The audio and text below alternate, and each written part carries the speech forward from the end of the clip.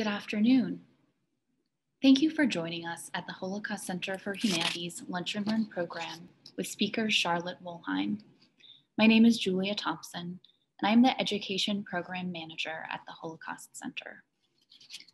Yesterday was Dr. Martin Luther King Jr. Day, a day in which many of us, including Holocaust Center staff, set aside work or typical obligations to remember MLK's legacy. With our country divided on the eve of a new president's inauguration, Dr. King's goals of racial, social, and economic justice remain extraordinarily salient. The last 75 years since the Holocaust have made it clear that civil rights struggles are a defining feature of modern history. What can each one of us do to ensure that Dr. King's work and wisdom continues? How can episodes like the Holocaust or the racism that led to Dr. King's assassination inform our understanding of bigotry today? These are the kinds of hard questions that the Holocaust Center asks students and all community members to consider. And our work relies heavily on Speakers Bureau members who continually and generously share their memories, insights, and testimony to connect the past to the present. Today, I am pleased to welcome Holocaust Center Speakers Bureau member, Charlotte Wollheim. Charlotte was born in a Jewish family in Aschaffenburg, Germany, and remembers a happy childhood. This began to change when the Nazi Party came to power in 1933. As Jews' lives became increasingly threatened, her parents sent Charlotte and her sister to a Jewish orphanage while they tried to find a way out of Europe. Charlotte's family made it to the United States, but not before her father was arrested multiple times, her home vandalized, and their lives endangered. Charlotte will share more about these experiences today, as well as those from her career in Holocaust education. We will finish with a question and answer session, so please add yours to the Q&A box at the bottom of your Zoom screen. I'd like to thank our community partners for this week, the Goethe Pop-Up Seattle, and the Holocaust and Jewish Resistance Teachers Program. Thank you also to the Tacoma Jewish Community Fund for sponsoring the 2021 Lunch and Learn series. Our supporters make programs like this possible, and you can find out more about becoming a member of the Holocaust Center by visiting our website, holocaustcenterseattle.org today. I will conclude my introduction with the acknowledgement that the Holocaust Center for Humanity here in downtown Seattle sits on the ancestral lands of the Duwamish people, the first people of Seattle. The Duwamish are a people who are still here, continuing to honor and bring to life their ancient heritage. And with that, I will turn it over to Charlotte to begin.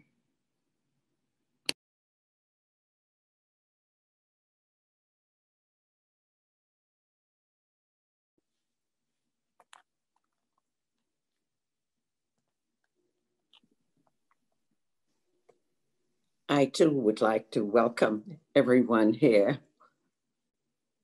And if Julia is ready, I'm ready to start sharing my story with you.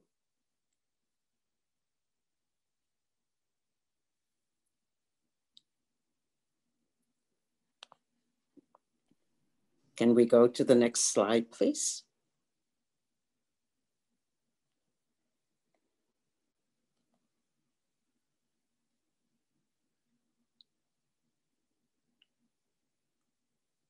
Next, please.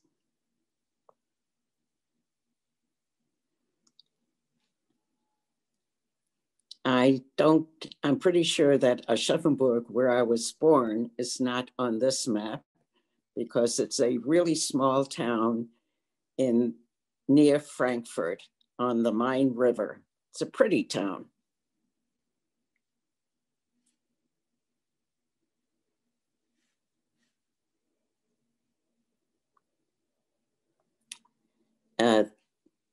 Here are my ancestors. on both my mother and father's side. And over here is a picture of my father's mother who lived with us, my Oma. And these two are my cousins. And this is my sister Marion, 3 years older than I, and this is I.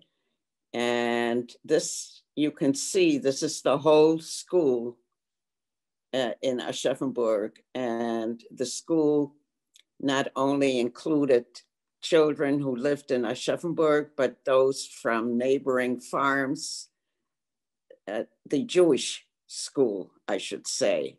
By the time I came of school age, Jewish children could no longer attend public school. My sister had started public school, but I never did. We went to school in the rabbi's house. And may I say, the discipline was quite strict.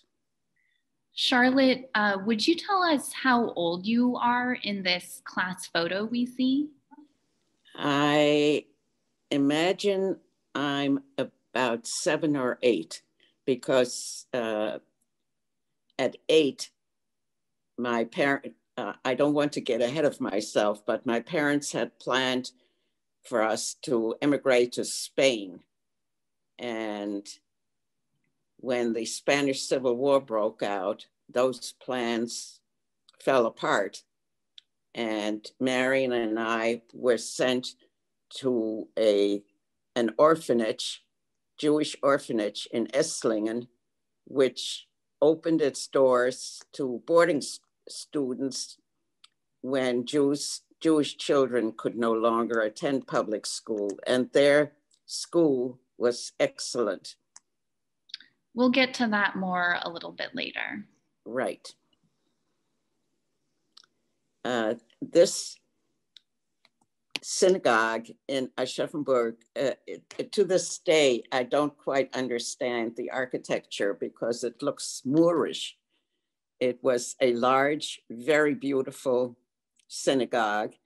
And the lower picture is Aschaffenburg as it is today. Whatever was destroyed during the war was rebuilt exactly as it had been. And it is a really very scenic town. I was born on November 11th, 1928. And by comparison, I will mention her later, Anne Frank, I'm sure you're familiar with her book, was born June 12th in 1929. As I said, I lived with my mother, father, grandmother, and my older sister, Marion. We not only belonged to the synagogue, but my father was the treasurer. He worked as the menswear buyer in the only department store in Aschaffenburg, which was owned by a member of the family. My father had been born with cataract on both eyes. And in this country, probably would have been deemed legally blind, but that did not prevent him from being drafted into the army in World War I. His hearing was very acute, which didn't always work out well for me. And he was a radio operator in World War I. I always teased him about the Germans losing the war because he had been drafted.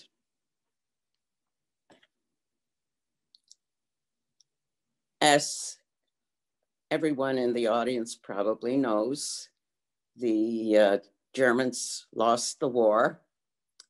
The Treaty of Versailles was signed in June of 1919, I'm sorry, and a worldwide economic depression ensued.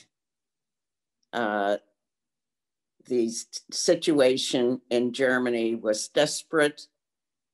many people unemployed.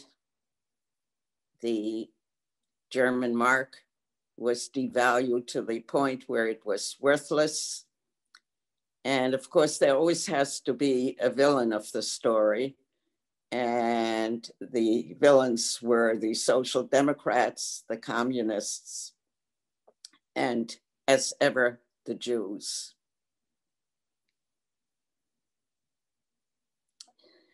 Because of the economic situation, the Nazi Party won the majority of seats in the election, and Hitler was appointed chancellor on January 30th, 1933. He was granted emergency power through the Enabling Act, passed on March 24th, 1933. One of the first official acts was that all German Jews lost their citizenship.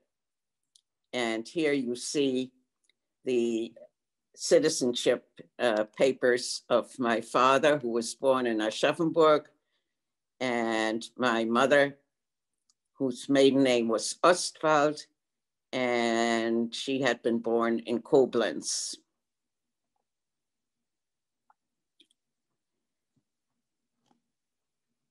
My father was the treasurer of our synagogue, and the notice came that the funds held by the synagogue were to be confiscated, and there was a date on which members, representatives of the Nazi Party would come to take the funds. In an emergency meeting of the board, it was decided to distribute the funds among the poorest members of the congregation. And then my dad burned the books. On the date, the Nazi representatives came and they demanded the funds. When told that there were no funds, they asked to see the books. And when those also were not available, my father and the other leaders of the synagogue were arrested. This was in 1936.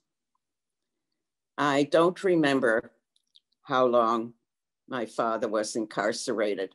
One of the difficulties of giving testimony in the 21st century is trying to describe what life was like in the 30s in Germany and also in other countries. There were no cell phones, there was no TV, and my family had a radio, which was absolutely under the auspices of my parents. And whatever news my sister and I got was that which was deemed appropriate by my parents. So a lot of details are missing.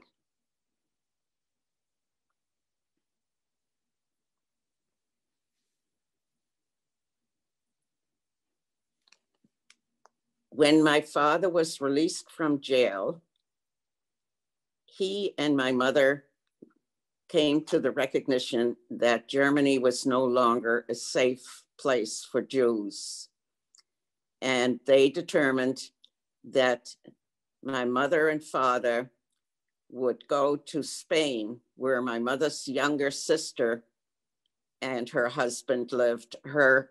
My uncle started out as a lawyer in Frankfurt. He vacationed in Spain and fell in love with Spain. And he also, among his many talents, was quite a linguist and decided to open a law office in Spain. And so my parents decided that my mother and father would go to Spain find a new residence for us and then send for Marion and me.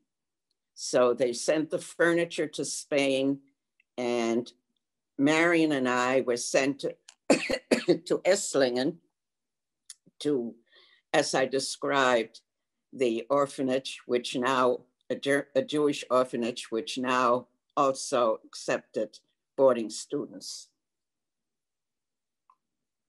The reason my parents chose that particular place is that the head of the orphanage, one of his two daughters was my mother's closest friends. The head of the orphanage was Theodore Rothschild. There aren't words enough to describe how extraordinary this man was. Aside from being a wonderful educator, he had such a deep understanding and love for children. When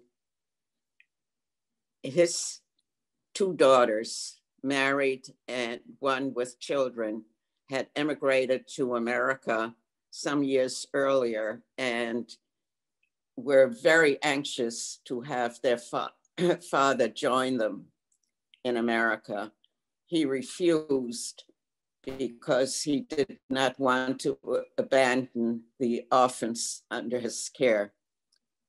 He eventually, together with his orphans, was deported to Terezin, where he died in 1944.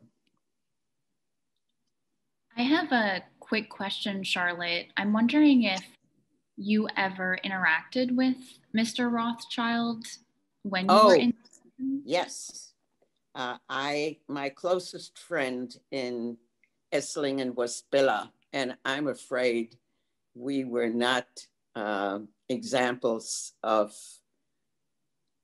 the best kids in the class. And so not infrequently during the time that other children had recess, Bella and I were assigned to stay in the classroom for having spoken when we shouldn't have. And not quite often, Dr. Rothschild would come by the classroom and peek in and see Bella and me, and sort of tongue in cheek, he would ask why we were, were we such studious children that we wanted to spend extra time in the classroom. And we, of course, had to admit that that was not the reason we were there. And he treated us with love and humor and understanding. I think that all of us, the orphans, as well as those of us who were boarding students, respected and loved this man. He was just such an extraordinary human being. So you remember your time in the orphanage as one of safety rather than fear? Were you homesick? I was terribly homesick, and it really, I think a rather adult understanding was forced on me. Namely, I sensed that my parents were not in control of what was going on, that circumstances at times presented themselves that left even adults somewhat helpless. And I have to tell one other incident. When we first came to the orphanage, they had a wonderful music program, and children were encouraged to learn an instrument. However, at the same time as the musical instrument lessons, those who didn't have instruments were in the gymnasium. And the gymnasium had, to my eyes, wonderful equipment that I had never seen before. And it looked like a lot more fun than learning an instrument. So when I was presented with a question of which instrument I would like to learn, I said that my heart was set on learning the accordion. Now, the accordion was half my size. I knew that there wasn't a chance that I could lift it, let alone learn to play it.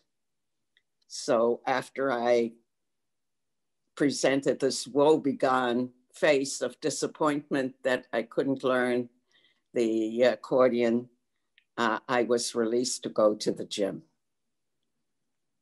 Wow, that's great. So that was one of my happy experiences in Esslingen. It was an extraordinary school, but I was very homesick. Mm-hmm. And, you know, not only homesick, but there was a sense that things going on that I didn't understand, but that seemed so huge that my parents were not in control.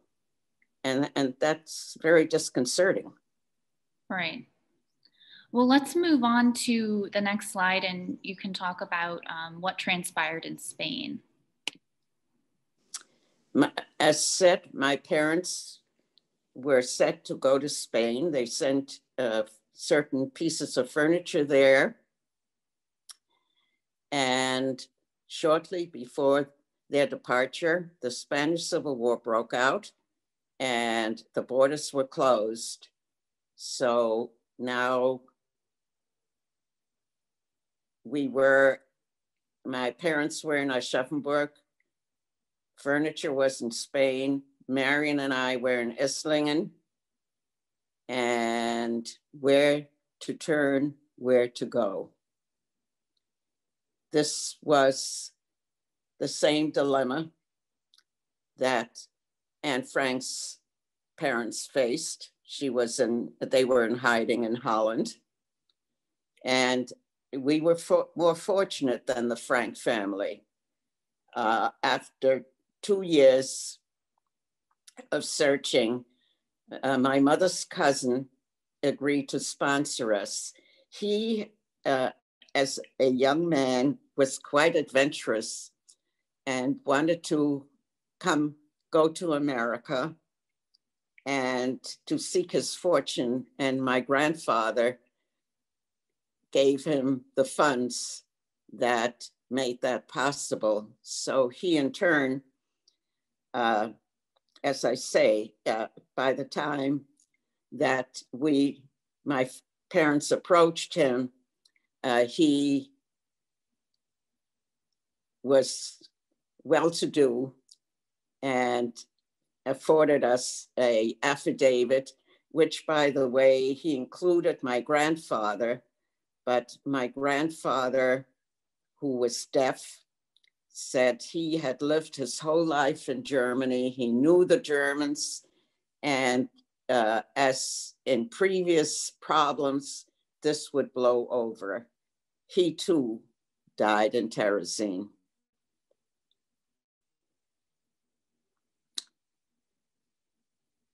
We were at my grandfather's house in November 9th of 1938 to say goodbye to him. We were on our way out of Germany and we're fast asleep in the middle of the night when our front door, his front door, was crashed open.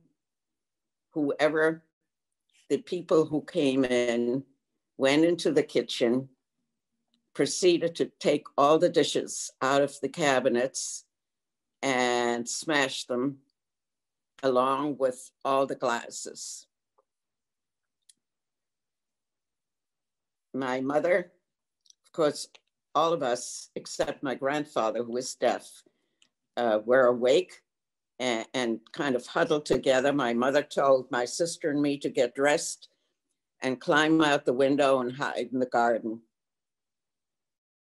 As soon as these people left, my father dressed to go to the police precinct to report what he believed was the singular act. And he didn't come back. The next morning, my mother went out to look for my father, and along the way ran into a former classmate in full Nazi regalia, who, I guess out of some remembered act of friendship, told my mother that no, this had not been a singular act of home invasion, but it was happening all over Germany to Jewish homes and shops. Fortunately, my mother had the papers to prove that we were leaving the country. And so my father was released. We took the train back to Aschaffenburg, and walking past where the synagogue had stood, there were heaps of smoldering ashes. We were told that members of the fire department had ringed the synagogue to make sure that no cinders would ignite the Gentile homes around there. And in looking at the debris, my sister spied the Kiddush cup that belonged to the congregation. All Jewish holidays, including the Sabbath, are ushered in with a drink of sweet wine, asking for a sweet week. My sister picked up the cup and we took it with us to America. And just as an aside, on her only visit back to Aschaffenburg, she returned the cleaned up cup to the city. There are no more Jews in Aschaffenburg. The rabbi's house has been converted into a Jewish museum, and the Kiddush cup is one of the few exhibits in it. My family took the train to the coast of France, the southern coast of France, where the same aunt and uncle who had lived in Spain had fled because my uncle was warned that he would be arrested by the Franco regime. And he was now practicing law on the Côte d'Azur, the French Riviera in France. He was quite amazing. He could practice law in German, Spanish, and French. And we visited there with them for a month. The weather was glorious. My two little cousins were adorable, but much to my regret, we couldn't stay there, which in retrospect was a blessing. And we then took the train to Le Havre to get on board the ship that was to take us to America. Le Havre is a port that the water is not deep enough for large liners to enter the port. You have to take a smaller boat that takes you to the larger boat. It was so stormy that this little boat kept turning around itself before we got to our destination. And that's when my sister's seasickness started. My mother and I joined her after we got on board, because the Atlantic in December is very rough seas. It was a horrible journey. I remember at one point lifting my head up and telling my mother that I didn't want to go to America. I wanted to die. A bit of a flair for the drama. We landed in New York on Christmas Day, 1938.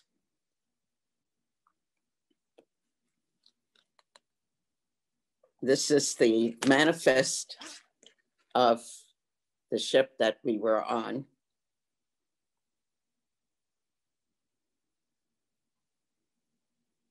And I have to say, we were fortunate that we couldn't take money out of Germany. And we had to book passage on a German ship. So we were able to book passage, and we were able, my parents were able to spend money to be able to get, I forget, first or second class. And the reason that was important is that the ship stopped in Ellis Island, and those in lower classes actually had to get off the ship and were ferried to Ellis Island for their IDs to be checked there. Passengers in first and second class, there were agents, immigration agents who came aboard, and they checked us while on board.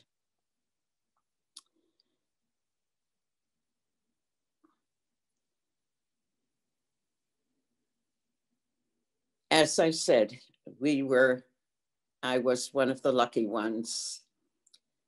Between 1933 and 1941, about half of the Jews in Aschaffenburg emigrated.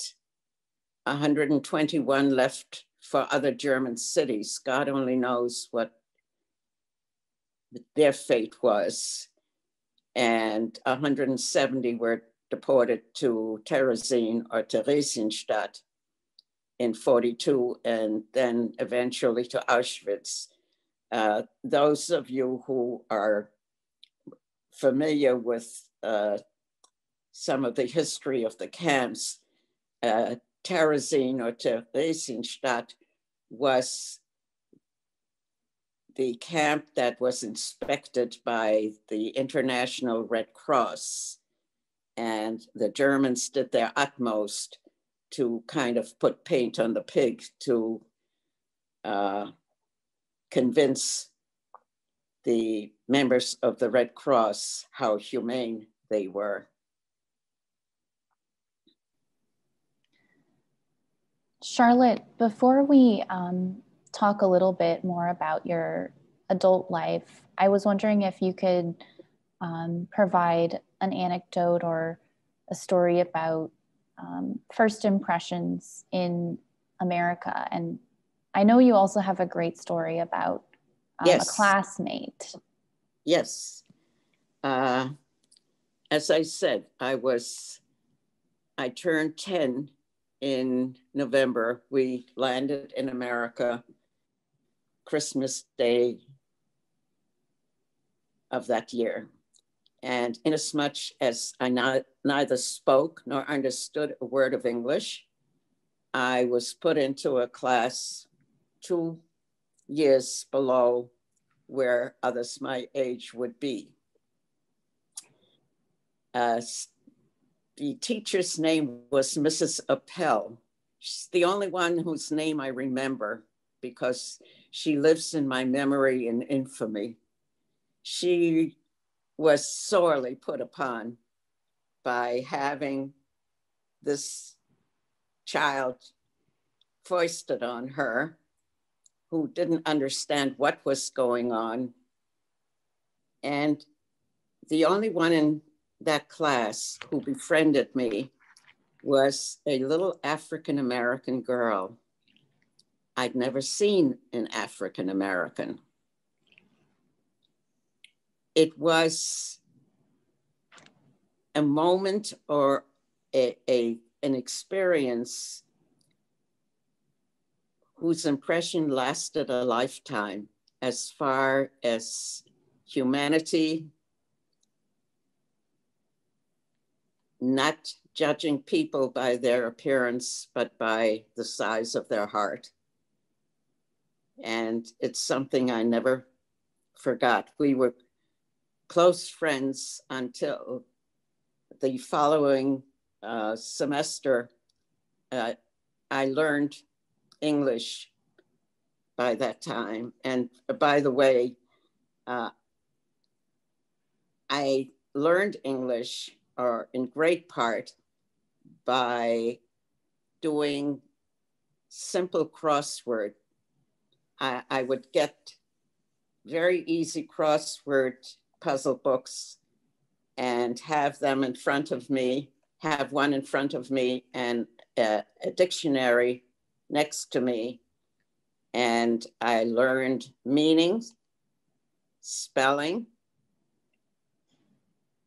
and it also became an addiction. Here I am at 92, and I'm still doing the crossword puzzles. It was a wonderful way to learn the language. Of all addictions to have, that's a pretty good one. Yes, I agree. It particularly, you're very young. When you get to be my age, you realize that very often words are not there at your disposal. But if you're a lifelong crossword puzzle person, chances are you'll have a synonym. And that's really helpful. That's great. So no, that's fine. Just moving forward, and this next slide talks a bit about your first marriage. I met my first husband, Henry, on a ski trip. Henry was the only son of a Jewish family from Leipzig. He had two sisters. He was the only survivor of his family. The other four members died in Auschwitz. And as the Russians came closer, the Germans realized that they were beginning to lose the war, and they did not want Jewish concentration camp inmates to be liberated. So they would march them further away from the Russians.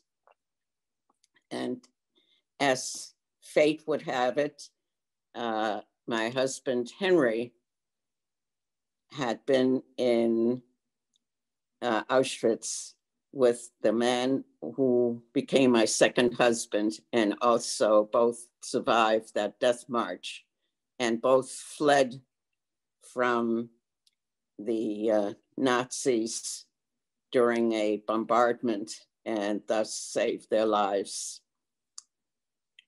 We had 3 sons, and unfortunately, Henry died young of a form of cancer. He died in 1968, 2 weeks before our oldest son's bar mitzvah.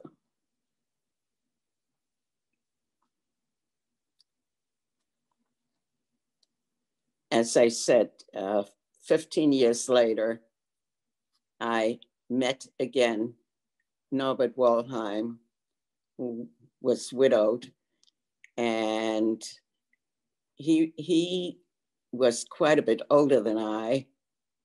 He had been in law school in Berlin, and before they could kick him out, he left law school and devoted his time to the Jewish community in Berlin. And after Kristallnacht, the British offered to take in a certain number of European Jewish children. They specified the ages that they had to be. And Norbert was put in charge of that program in Berlin.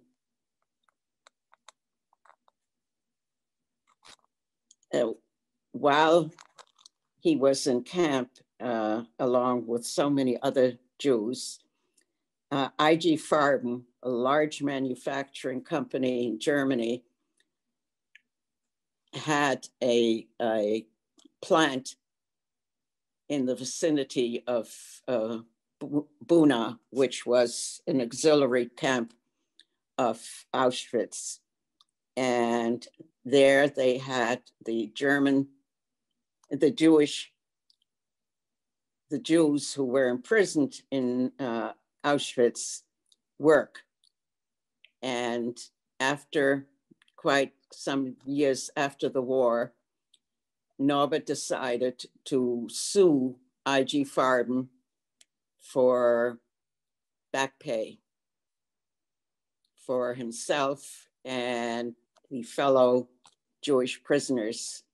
And he actually won on his and their behalf in 1950. And I should say that the university he attended in Frankfurt, there were students who had read of Norbert's life and his endeavors, and they banded together and really, first of all, managed to have a Norbert Wollheim Memorial established at the university, which is the Holocaust Study Center, and also have the street in front of the university named in honor of Norbert. He and his family came to the by the way, because he spoke English, he was in the British zone of occupation in Germany, and he and another survivor were the emissaries between the survivors in the British zone and the British Army of Occupation. He came to the United States in 1951, and he and I met again in New York. I came back to New York reluctantly, I must say, after we married in 1981. I did not like living in New York. When I was a child, I came home from school and there was a lot of commotion in the building where we lived. And I asked the elevator man what was going on. And he told me that the lady in the apartment next to ours had died, and they were in the process of removing the body. And I thought to myself, I never want to live somewhere where you were so removed from knowing your neighbor that she can die, and that's how you find out about it. So I very happily had left New York with Henry when we were first married. But life takes some circuitous roads, and here I was back in New York. The great thing about being back in New York, other than a happy marriage with Norbert, was that I had occasion to meet a heroine in my eyes named Vladka Meed. and her husband, Benjamin. Vladka was a Polish Jew who spoke Polish without an accent and did not look Jewish.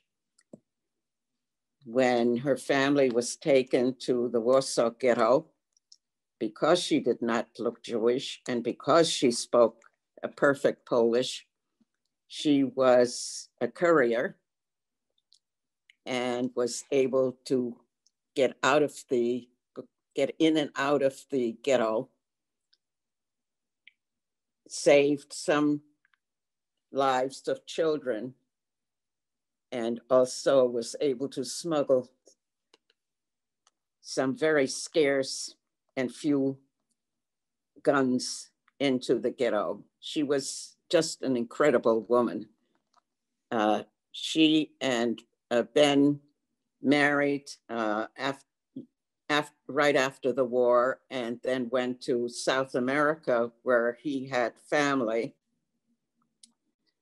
And after some years, and they did very well financially in South America, they came to the United States, and Ben was one of the founders of the American Gathering of Jewish Holocaust Survivors, an organization in New York, of which he was president for many years. It was Vladka's goal, which he achieved, to have a program for American secondary school teachers who either taught social studies or English and could incorporate the study of the Holocaust into their curricula. I started working as her assistant in 1988. I should say that her program had started the year before, and Norbert was in the reunion of the participants, which took place at the Holocaust Museum in Washington, D.C.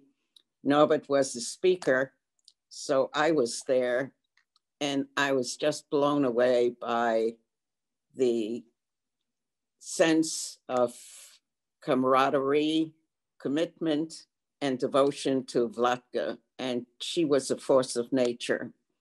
So when I got back to New York, I sent her a letter of appreciation. It was really a fan letter. And in it, I said that it was my belief that if there's any hope for the world, it's through education. And if there was ever anything I could do for her within this program, I would be honored if she called on me. Well, she did. And that's from then on, I traveled. I worked for Vladka in the city 3 days a week and traveled with her and the teachers each year, first to Poland, where we visited Auschwitz, Birkenau, and Treblinka, and then on to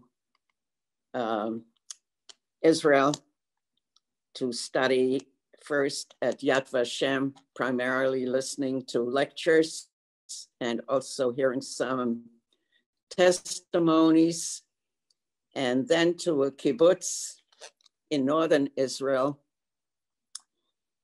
which was founded by survivors of the Warsaw Ghetto. And there we again heard testimony, and primarily our time there was spent, the teacher's time was spent there in workshops to formulate methods for teaching the Holocaust successfully. I did that. After Norbert died, I stayed in New York a while longer, but an absolute dream of mine came to fruition when my youngest son, Jeff, married Vicky, and they had 2 fabulous children. It became increasingly painful for me to be in New York and have my grandchildren in Seattle. So I moved here. These are my grandchildren, Hava and Levi. And here is my son, Peter and Jeffrey, and my daughter-in-law, Vicky. This is my closest, dearest friend, Barbara. And here are my 3 nephews and their wives, some with children, in Estes Park, Colorado. Well, Charlotte, it's been a really long life.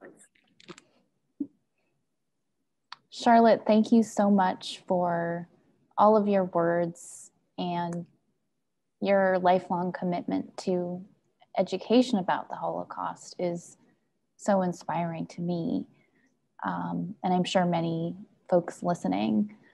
So we just have a few more minutes, and there are some questions that have come in, so I'd love to pose a few of them to you from our almost 200 audience members. A few questions about other members of your family, including your grandparents, your relative, the lawyer who had been practicing in Spain and then France. Did those individuals survive the war? My aunt and uncle and my 2 nephews, my 2 cousins rather, tried to find a way to come to America. They could not, so they emigrated to Chile. And my uncle said that he had enough of being a lawyer and instead opened together with a partner, a haberdashery store, the first one in Concepcion that extended credit to its customers. And they were very successful. As soon as their oldest son reached maturity of some sort, he was quite the Beau Brummel. So they sent him to high school in Israel. And later on, the rest of the family emigrated to Israel as well. Thank you.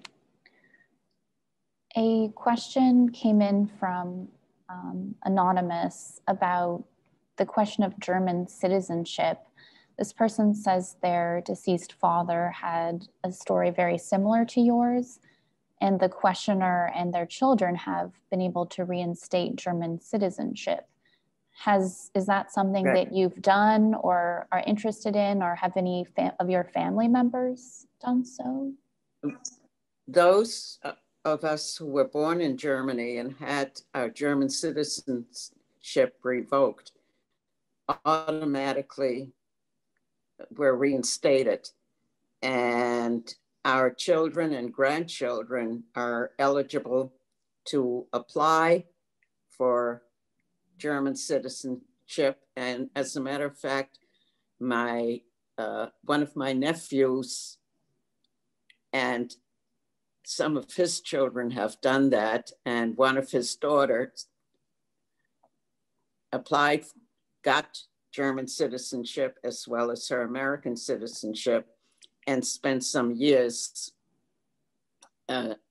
working in Germany. Mm.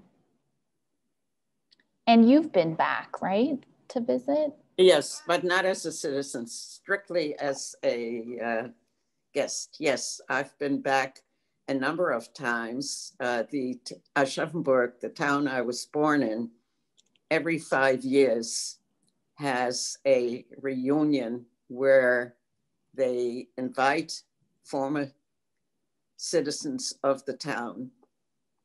And I've been really impressed with the mayor and with the ongoing efforts to make sure that that sad history is not forgotten. Right. A quick question from Jeremy, who's joining us from Toronto, about were your lessons in school in German, Yiddish, Hebrew? German. I don't speak Yiddish. It's a fabulous language, which unfortunately I don't have. I never mastered. All right. We'll just do one or two more questions here. Thanks to all who are entering them. And I apologize if we can't get to each one. Gary is asking if you've dealt with any amount of survivor's guilt in your life post-Holocaust era. I must honestly say that that's one affliction that I've never suffered from. That's really good. That's good to hear. So let's finish with a question that came in from a few different people regarding any advice you have for preventing something like the Holocaust from occurring. It's a big question, but if you have any thoughts on what we can do. My only advice, such as it is, I think it's imperative to try and stay as informed as you can, vote intelligently, and do what you can within your means to share your stories and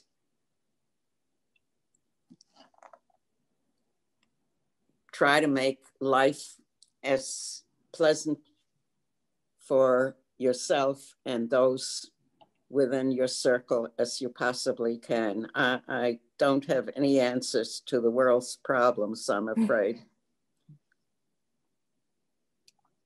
But your emphasis and your interest in being kind and staying informed, I think are really valuable. Education. I would like to add that both my grandchildren went to a small private school here in Seattle, and I started volunteering there when Levi started school there. And whereas both Hava and Levi have graduated, I have not. I'm still volunteering there, and it is the most joyful way to start my day that I can imagine. That's so lovely. And you're still doing it on Zoom, I know. Yes, imagine that, a 92-year-old on Zoom. We so appreciate you being here. Well, Charlotte, thank you again, and thanks to our audience members. Thanks for tuning in to our Lunch and Learns on a weekly basis. I want to also thank Michelle Quinones for providing our closed captioning today. And I just want to express my support to Richard Green, our Museum and Technology Director, for assisting us behind the scenes. Thanks also to the entire Holocaust Center staff, our Executive Director, Dee Simon, Alana Cohn-Kennedy, Nicole Bella, Lori Warshall-Cohen, Amanda Davis, Paul Regelbrug, Rosa Campos, Sydney Draytell, Ellie Selesky, Rick Brewer, Morgan Romero, and Katie Lawrence. Next week, we will not be hosting a Tuesday Lunch and Learn as usual. Instead, please join us on Zoom on Wednesday, January 27th at 6 p.m. Pacific Time for a special program commemorating International Holocaust Remembrance Day. Ted Rosenthal, composer and pianist, will perform excerpts from his jazz opera, Dear Eric, along with Seattle area opera singers Megan Parker and Robert McPherson. This event is free. There's also a patron level with a $180 donation, and you can visit our website to learn more and register. The views, information, or opinions expressed in today's program are solely those of the individuals involved and do not necessarily represent those of the Holocaust Center for Humanity. This program has been recorded and you can find it on our website starting tomorrow. I'd like to again thank Charlotte Wollheim so much, and to all of you for joining us. Stay safe and well. This concludes our program today.